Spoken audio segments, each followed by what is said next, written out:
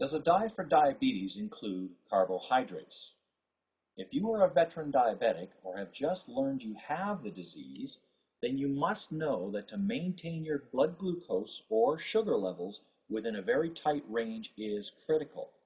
Without a constant monitoring of this aspect of your life, you can experience a myriad of health problems ranging from mild to potentially fatal, cropping up almost immediately. Despite the onerous implications of this disease, you have for the most part direct control over the situations that can be toxic to you. With applied knowledge, you can live, for all practical purposes, a long and normal life. A critical element you need to know about is carbohydrates. Quite frankly, with the health issues such as obesity abound in our society, I believe everyone should educate themselves about them. This is not to say that they are all bad. As a matter of fact, American and Canadian medical associations recommend that non-diabetic adults should be getting 45% to 65% of their calories from carbs. But if you are diabetic, when it comes to your diet and blood sugar levels, all regular recommendations go right out the window. Our bodies convert all foods into sugar, which is the energy it needs to function. Carbohydrates, which is mostly a combination of carbon, oxygen, and hydrogen, are a source of this energy. Although carbohydrates are a common source of energy in living organisms, they are not essential nutrients to humans because they are not the building blocks of our molecules.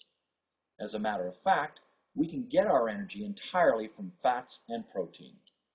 There are simple carbohydrates, such as sugar, found mostly in candy, jams, and desserts, and complex carbohydrates, otherwise known as starch, such as cereals, bread, and pasta.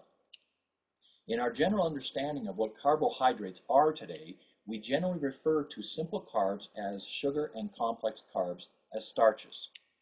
Diabetic diet pioneer Dr. Bernstein, born in 1934 and a type 1 diabetic, is a living testimony to a long, normal, and productive life.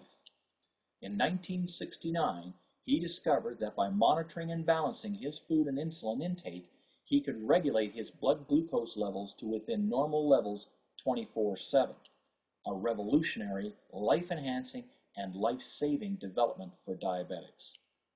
He discovered at the time that carbohydrates were the biggest contributors to the spiking in his sugar levels. Although carbohydrates can be regulated by insulin, an increase of both of them creates an unpredictable sway in blood sugar levels. Dr. Bernstein has written many books and has outlined the types of foods you should avoid and should indulge in. He advocates a low-carbohydrate diet.